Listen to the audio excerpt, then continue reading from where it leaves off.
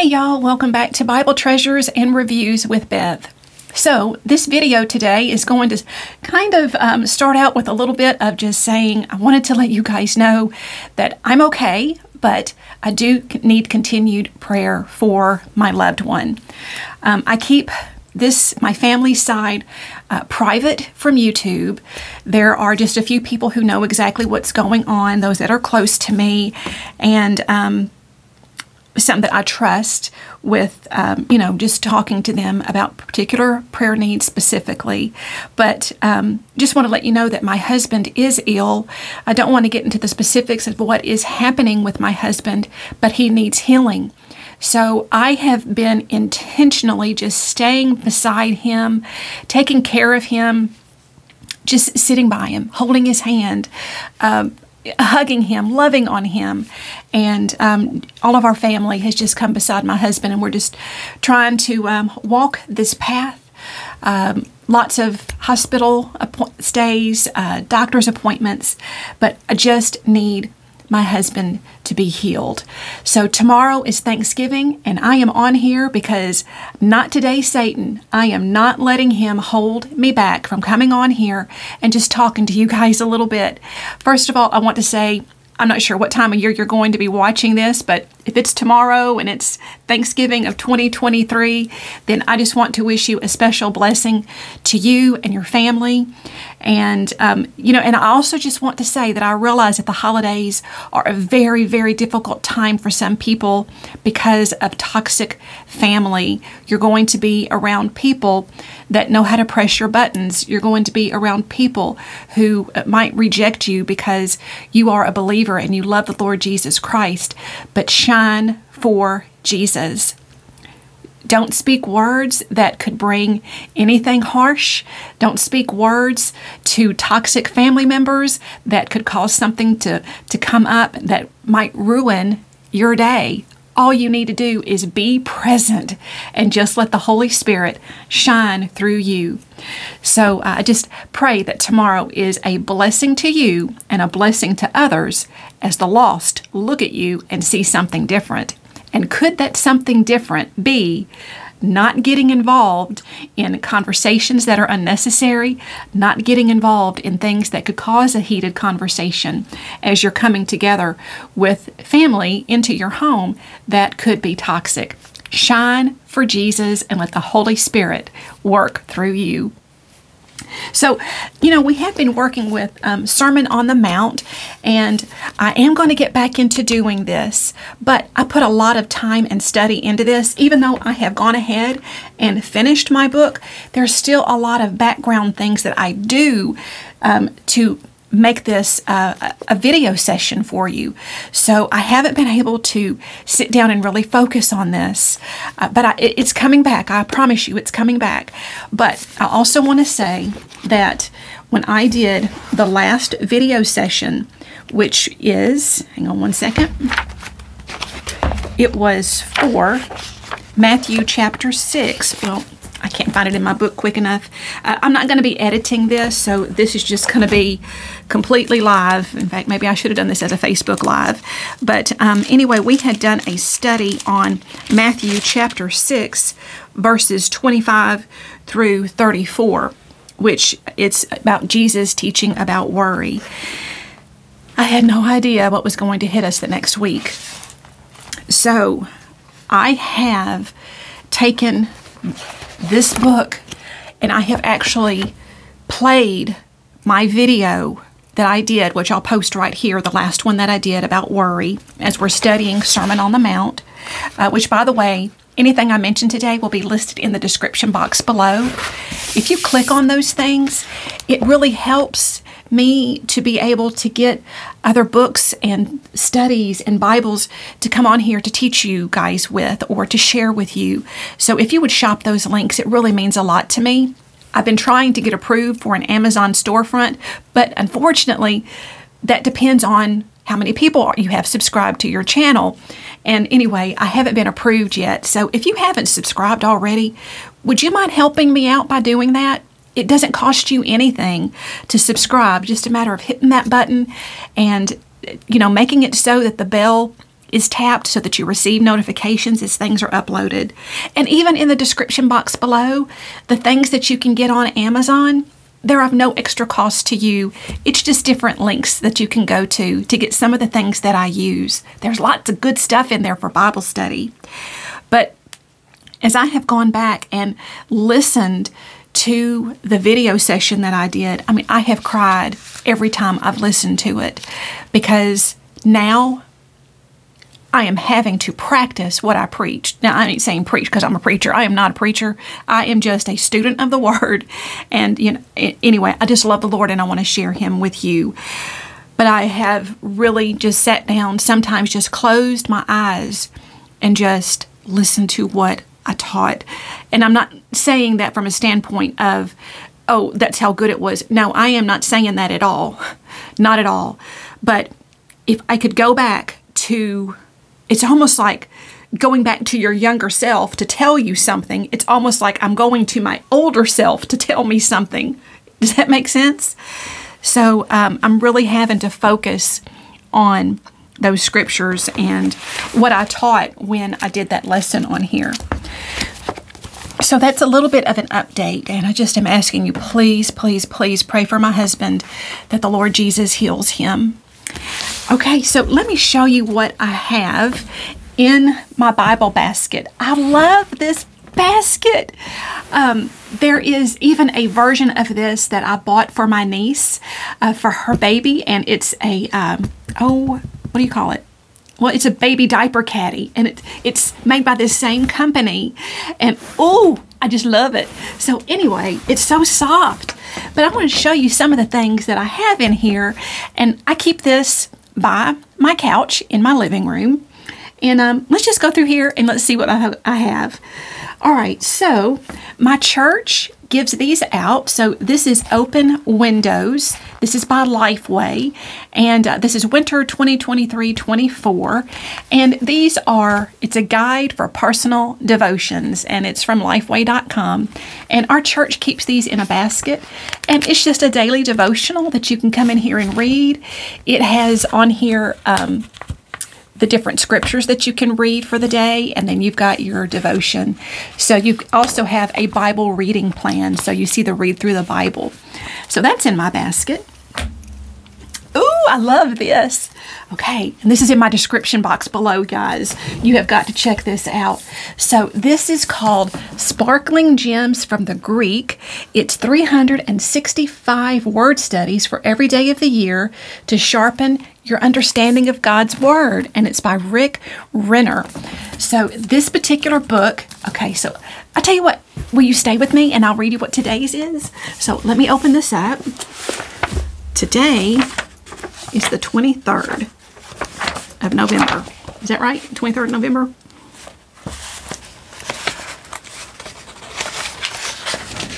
Okay. I think that's today's date, because isn't Thanksgiving on the 20th? Y'all, my mind, my goodness. Just deal with me. Okay, well, we're saying today's November 23rd. Okay, so it says, oh, if you're financially blessed, don't feel guilty about it. All right, well, that is something that is a challenge for my husband and myself, because he had a major job situation happen several years ago, and I mean, we really have not recovered from that. So things are kind of hard for us, but maybe this is for you if you are a listener and you are financially blessed. Okay, so it says, if you're financially blessed, don't feel guilty about it. So 1 Timothy 6:17, charge them that are rich in this world that they be not high-minded, nor trust in uncertain riches, but in the living God, who giveth us richly all things to enjoy. Many years ago, my wife and I knew a family who was extremely wealthy. When I use the word extremely to describe their wealth, even this word inadequately expresses the immense reserves of worldly possessions they had accumulated. Due to their great-great-grandfather's wise planning 2 generations earlier, their family money had been invested in such a way that it couldn't be touched and therefore wouldn't be spent. As a result, the family investments had kept growing and accumulating for 2 generations. Although vast sums of money were in the bank and belonged to these family members, they were not allowed to touch 1 cent of it until the date that had been set by their great-grandfather.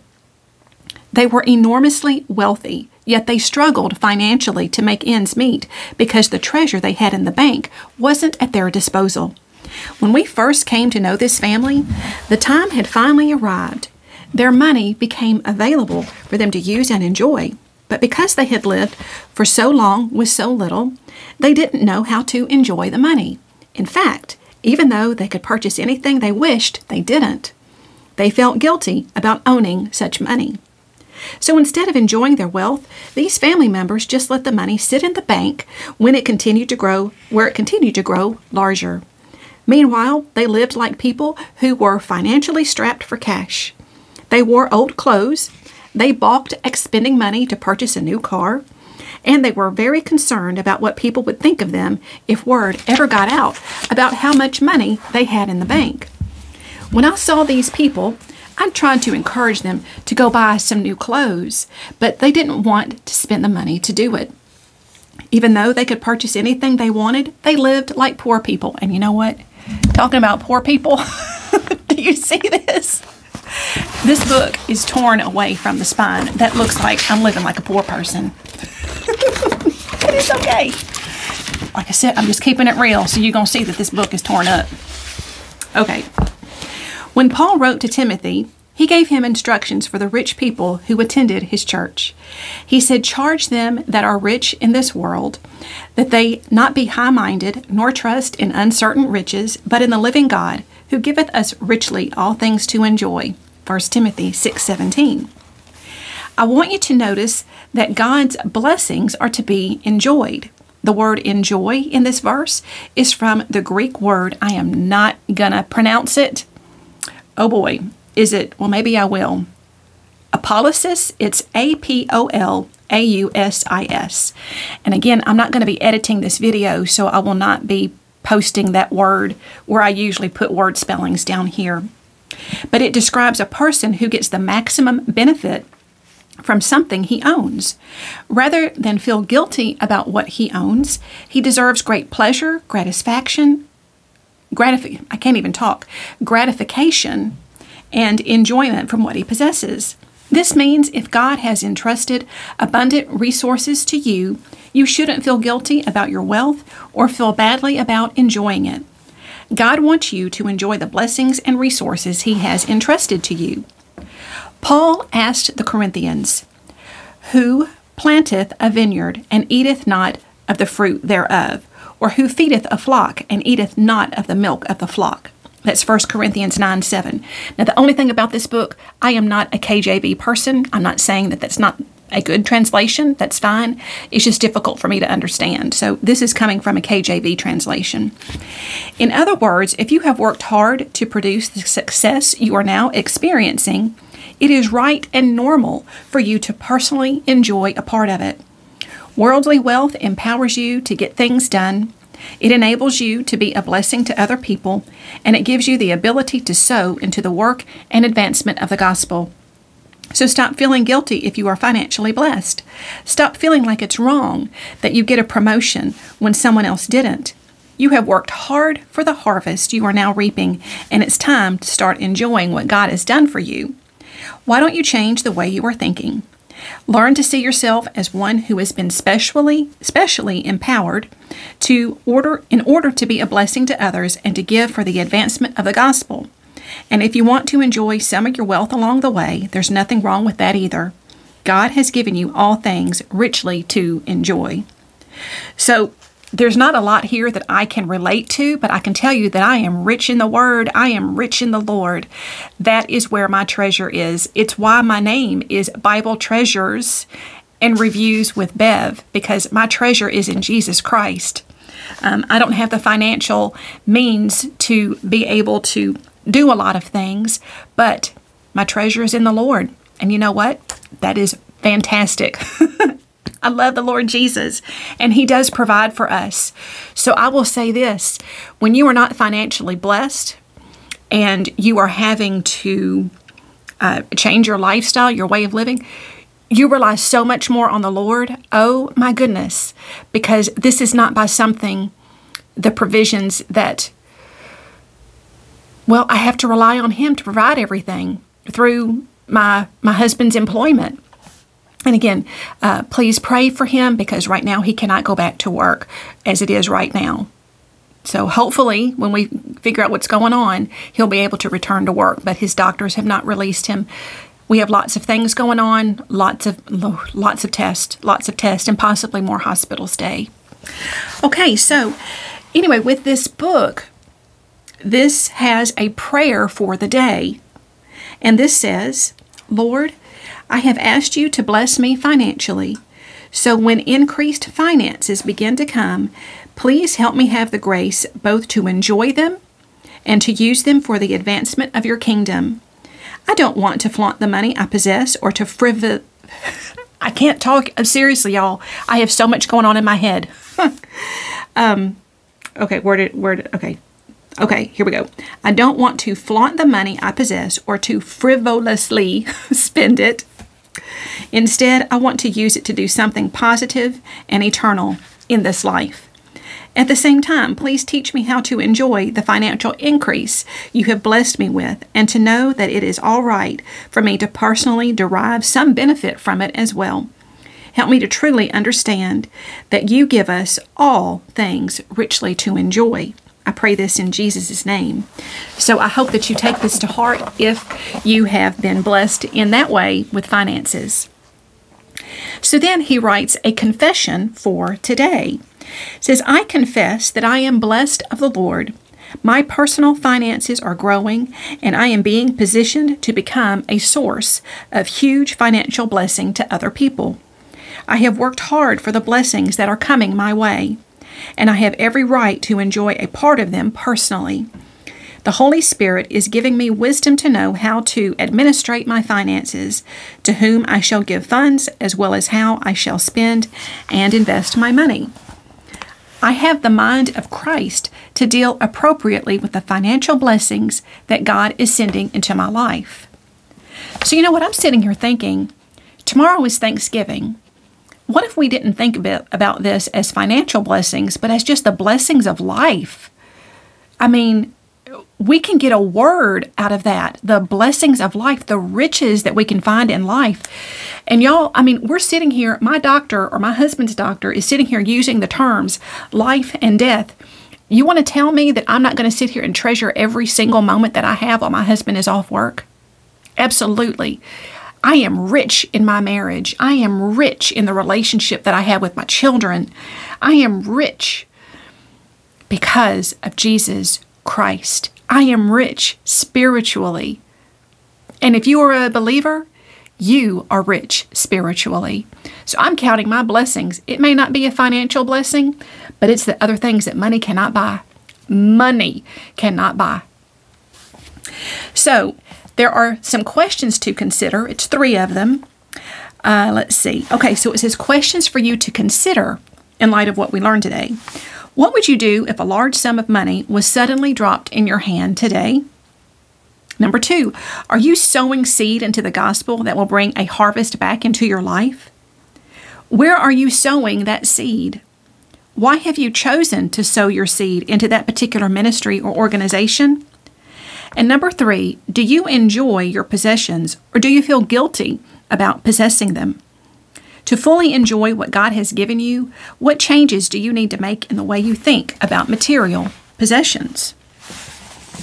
Well, right now, I'm not thinking about the material possessions. I'm thinking about the things that money can't buy in my relationships, and that money can't buy in my love for my family, for my husband and my children.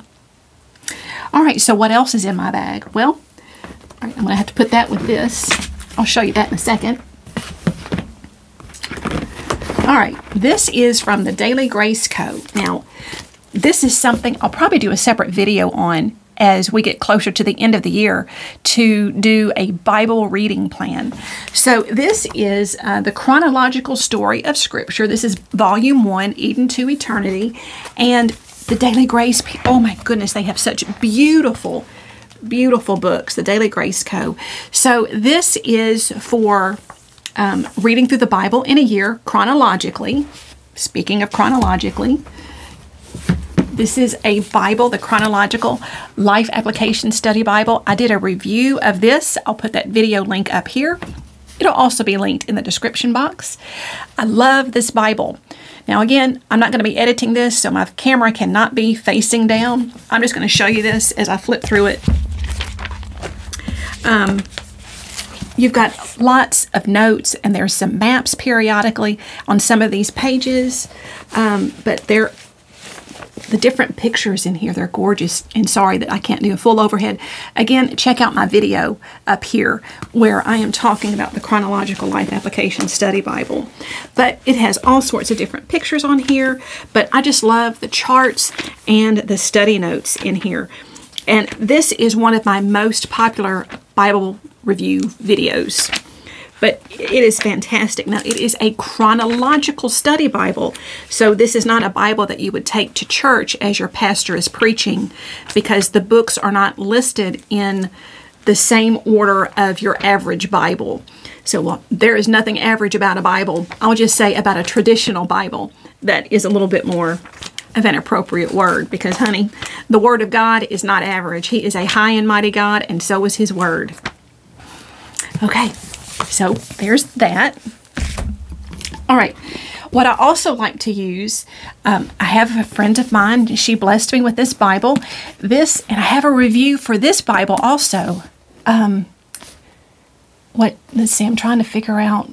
Okay, it's been several months since I did this one. Sorry, my train of thought's kind of slipping. All right, I will show you up here the link to this particular Bible review. This is a fantastic Bible. I absolutely love it. But when I open it up, you're going to go, well, what's the big deal with that? Because look, there's no study notes. But guess what? It is a filament-enabled Bible. Y'all, please go check this out. And then please go down to the description box and get a copy of this Bible. Like I said, y'all, when you buy through my links, it helps me to be able to get things to study with and to show you guys as well. Because there are things I've been able to use as I am digging diaper. Do you hear that? Digging deeper into the Word. I'm going to look at this video in a couple weeks and think, oh my word, that is what I get for not editing a video. But y'all, this just has to be raw because of the season that I'm in right now. Okay, so Bible recap. I love this. This is, well, it's a recap of your daily Bible reading.